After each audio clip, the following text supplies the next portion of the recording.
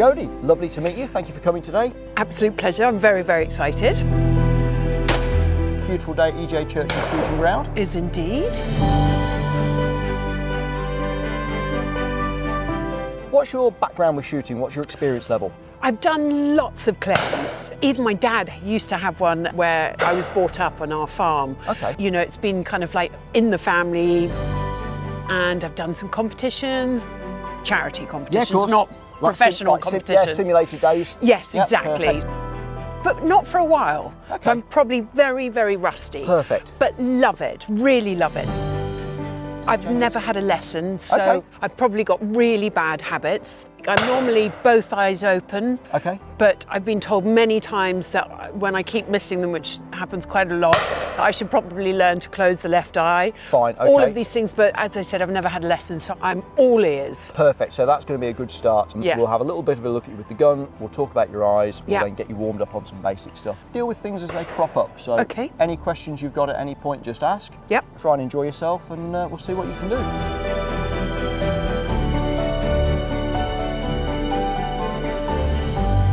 See, there's nothing in the gun. Yes, nothing Empty in the gun. If you could close that up for me.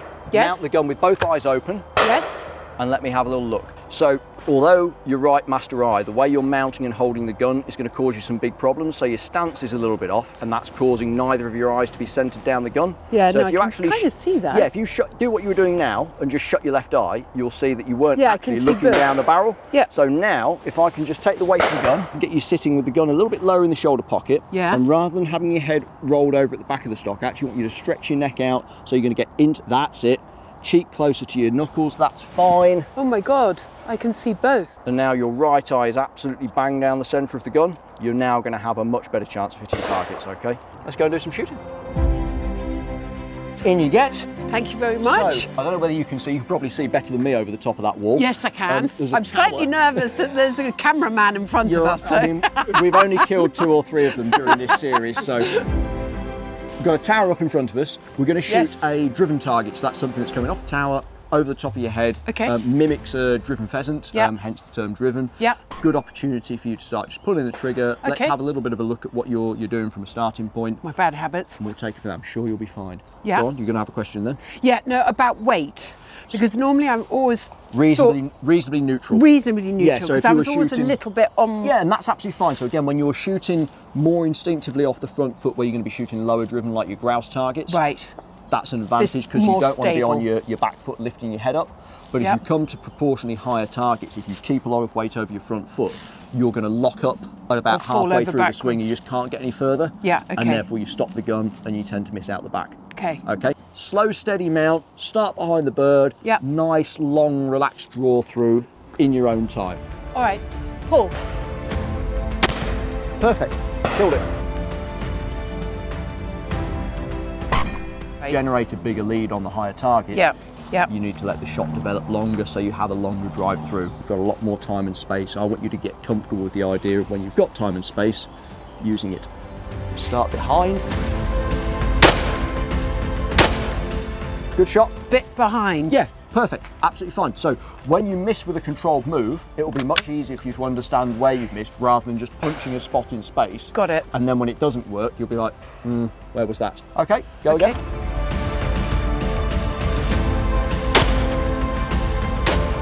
Stay here, Yeah. and when I take my hand away, I'm going to allow you to move the gun. What this is going to do is going to show you how much more time you've got to let the bird go past your barrel. Okay. Okay, so here All it right. comes.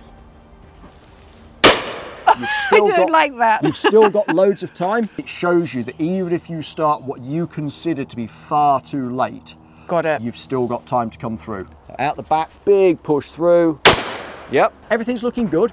Risk what you think driving through the target too far is. As your gun's coming up, you're starting underneath the bird and pushing through, and that's the exact thing that we're trying to get you to do. Previously, you're inserting the gun in front of the target, and because you've started behind, you've forced yourself to accelerate the gun through, and those 2 shots, you accelerated the gun through the target far better than you were before. Yeah.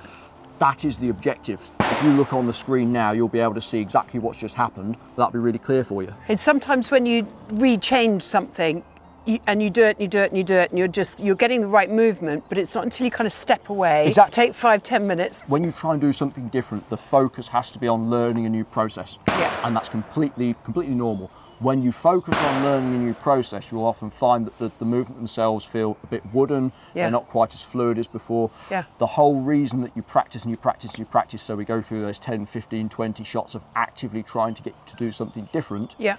is then when you start letting your hands go a bit, you can just start coming through it. You're coming through. You can see how far you are in front of the bird. Yeah. Bang.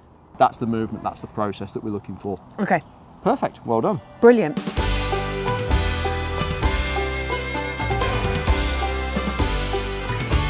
Okay, Jodie, so we're up on the raised platform, which I don't think you've ever shot before. No, I haven't. Completely different setup here. Yeah. For a couple of reasons. Your shooting target's underneath your feet. Yep. If you keep a normal, reasonably upright stance here, you'll find that your head comes away from the gun and you end up missing high. Got Okay. it. So the first thing I want you comfortable with is just a little weight over your front foot, and just think of hinging from your hips ever so slightly. It's not an exaggerated, that's perfect. Okay. That's just going to keep your weight over your front foot and your head on the gun. The target is what we call a quartering bird, so it's quartering away, it's going from right to left and going away from you. It's actually not particularly fast, although it looks quick because of the background on it. The key here is start just behind the bird, come through the line, and as you come to the front edge of the target, pull the trigger and keep moving. You shouldn't need to see lead here. Okay. It's just going to be movement of the gun and a little bit of hand-to-eye coordination. Okay. Okay. Let's have a go. Let's give it a go. Better. You hit that one? Yep. Good. Yeah. Woohoo! Yeah, that's it. If we could try and coax some excitement out. No, that'd be I know. great. I'm computing. I'm going right. Okay. What did I do that was different? Yeah. Gun positioning your shoulder was much better. Yeah. Waiting for the bird to go. Yes. Coming from the back of the target, nice and smooth. And as you come to the bottom edge of the bird, just pull the trigger. Really good. Let's go again. You're almost trying, when you get the gun higher, to get your head into it like this. Yeah. The problem with that, the reason I'm getting it to sit lower in your shoulder, is all the recoil's going into a really small area there. Rather than trying to stay completely upright and rolling your head over, it's actually getting into the gun a little bit more, so you're going to have a bit more of a stretch into the stock. So you're going to try and get your nose a bit closer to your knuckle, rather than trying to stay upright and roll your head over. Because when you put the gun that high in your shoulder, obviously there's less distance for your head to go, but you then get all of the recoil force going through the toe, and that's why you'll start getting uncomfortable quite quickly. Yeah, wow, totally. That's perfect. Okay. And that will feel much more solid. Yeah, it does, totally. Oh, I should do this. Oh, wow. That's great. Excellent. Okay. For 2 shots now, as an experiment, deliberately say, you know what, I'm going to shoot maybe a foot lower than I think I have to. Yep. You look 10 times better now. With the head going forward. Look really, really good. So that's great. Now get everything else the same. Still keep the left eye shut. Yeah. Still don't move early when you hear the trap. You move when you see the target beat the gun. But I want these shots to go what you think is too low on the target. Yeah. And we'll see what happens. Okay, fair enough. I'll give you that. That was low. Point taken. Okay, pull. Perfect. That was a brilliant shot. I just got to get that shot was literally 100% in every way. Something there that you've not done ever before in your life. No. Took a little bit of getting used to. No, not at all. You covered it up very well. So, a couple of takeaways if you ever have to do this again. I imagine you'll be trying to avoid it all costs. But a couple of things with your stance. Important to get your weight over your front foot, so hinging from your hips, shoulders slightly forward. Also getting your head into the gun better, rather than trying to mount the gun high in your shoulder and roll your head over. And again, trying to get you away from moving on the sound of the trap, rather than when you let the target come. When you moved early, you're always out in front of that. Got there.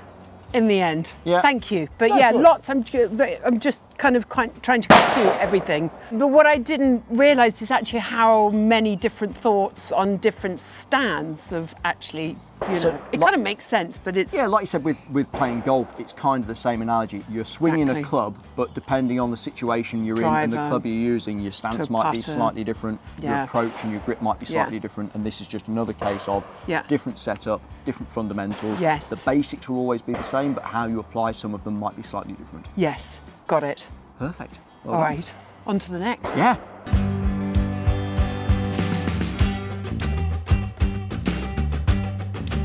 going to come and shoot some long crosses now. Right. A little bit further away than everything you've done. Yep. You're also going to have to get used to the idea of seeing a bit more lead, so getting the gun further in front of the target. So when you shoot stuff out at this distance, you've got quite a lot more time and space that you've been used to. I want you to get comfortable with the concept of using that time and space to keep applying your lead gradually, because what you'll find is if you just try and punch into a spot in front of the target, the bird always catches your gun up and you miss behind. Got it. So I want you to try and build some momentum up, a bit like we did with the driven, connect to the target reasonably early, and a long positive stretch away from this. This you're going to have to get 6-7 foot in front of, so it's quite a long way. Wow. So to get that far in front, you've got to give yourself time to get there. Okay. Okay? All right. Should we give it a go? Paul. Nice enough move, double the lead. Double the lead. Yep, push away, better. Right, so lead on that shot, whatever you saw was much more like it. Just a bit above. A little high, yeah. I think that might be my pesky eye coming out again. I think that's more of a case of on the eye thing is not so much going to affect you on height, but getting your head into the gun. You know how we were working earlier on about getting you locked into the gun properly? Yeah. That's what you're going to have to work on, okay? Paul. Good shot. So hit the back edge. I almost feel like I've got to wear a patch. It's so annoying. You can. So I want you to do exactly the same movement, but spend what you think is a little bit longer. Yep. And during that time, that's going to give you a longer stretch. Because one of the things you'll find is if you just try and shoot it faster and faster, it's almost making the problem worse because the bird is quicker, it takes more lead, so it kind of exacerbates the problem. Got it. Connect, long stretch, yep. And when you get it right, it should feel like you've got lots and lots of time. Got it. Big stretch, brilliant shot. Stretch away, yes, fantastic. Just giving you that time to accelerate away from the target, see the lead opening up, 2 foot, 4 foot, 6 foot, bang. Got it. There'll be some targets where you've seen what you do naturally is really, really effective. But part of this will be learning where it's not and where you've got to do things slightly differently. Exactly. And on this bigger distance stuff, longer moves, seeing the picture develop, stretching leads out. Yeah. That's what it's about. Great couple of shots, let's do some more. Yes. Got it. Awesome shot. Okay. And that was great. You connected near the target, big stretch away. It's kind of weird though, that all morning, because I have been closing that eye, it feels like I'm not using it, if that makes sense, even when it's open. Yeah, and I mean, to be fair, this is a sort of target where if you did keep both eyes open, it isn't necessarily going to hinder you as such, because what's happening with this is, as I said, with 2 eyes, you'll find the gun's being pulled across your face. What it's doing on this target is helping to give you lead. Give me lead, Not necessarily saying it's the right way of doing it, but on a bird like this, you will find it's probably less of a hindrance. Yeah. If it was coming the other way, you might find it was a bigger problem because it would mean you'd have to give it twice as much lead. And if it was a straight target, you may find that really confuses you. So it's not going to be as apparent a problem here because it's kind of working with the target. The movement is looking miles better. You move away from the bird and your momentum that you're driving away from the target is 10 times better now. So that's brilliant. That's the stuff to take away. It feels so much better as well. And even when you miss, you look good missing. So that's the main bit. Stop. All the gear and no idea.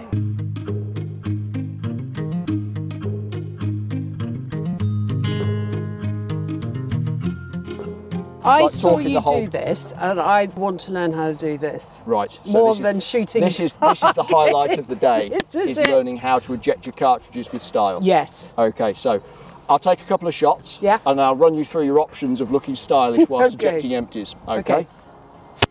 Option 1. Yeah. God level cartridge slapping. Okay. So, give me a go. As soon as you open up, don't just rip the gun open because I'll come and hit you in the face. Yes. So just crack the gun a fraction. Yes. Palm up, and as the ejectors kick in, let them hit your hand, push them away, look like a superstar. Okay, I'm going to miss the 2 targets. If you take nothing away from today, but just this will be a success. Open it a little bit. There we go. Oh, halfway. It's a bit pansy. That's fine. That's a little bit of a soft start. It's okay. You're learning the moves. You're learning the process, just like shooting. You're halfway there. We're going to start refining it down. Both shells into the palm. Oh my God! Oh, 3rd time lucky. On the plus side, 2 excellent shots on the looper. Yeah, exactly. Because I wasn't concentrating. See, now you've got your muscle memory dialed in for that. We've just got to work on the most important part. I think I've got to get it further away. So I think you want to get your hand closer because you've got less margin for error. You might be getting affected by windage. Hand close and I can't do it like that. Oh, sort of indirect. I'm going to try and catch them. Right, we're going full on advanced. Yes, is that advanced? Because I think I just look like a hitting it with my handbag. Oh! They come out quick. It's not as easy as you think. I'm going to have one more go. I think I know what I'm doing wrong.